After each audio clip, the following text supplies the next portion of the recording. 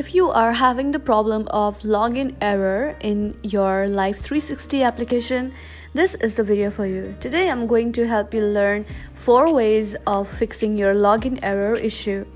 Let's go through it and find out what they are. The first way is open your AppStore, go to your search bar and type Life360 and tap on search. Open your application. Now, if your application is not updated, you're going to find an update option instead of open option. Go ahead and update your app and then log in again.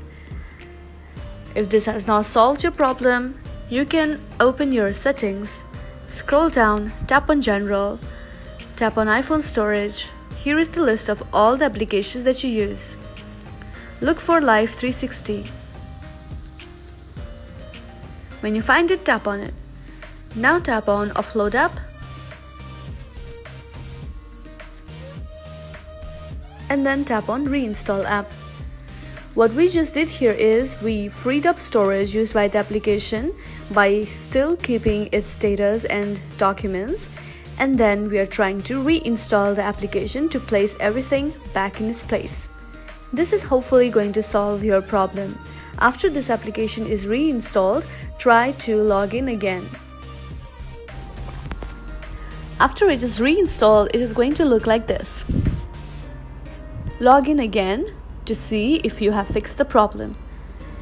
If the problem has not been fixed, what you can do is you can try to check your internet connection and also try to turn off your Wi-Fi or mobile data and turn it back on.